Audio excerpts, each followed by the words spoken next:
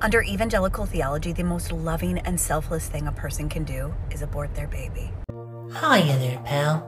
We, as an individual that is a Christ follower, one that is under the new covenant, one that is under grace, one that is covered by the blood of Jesus. Well, the greatest thing that we could do for an unborn baby, a baby that's not breathed the breath outside of the body but has breathed the life given to them by God inside of the body, being connected to the mother, the best thing that we could do for that child is to let them live outside of the body as well as inside, because opportunity comes to every man. This is the gift of God, that life can be given and more abundantly.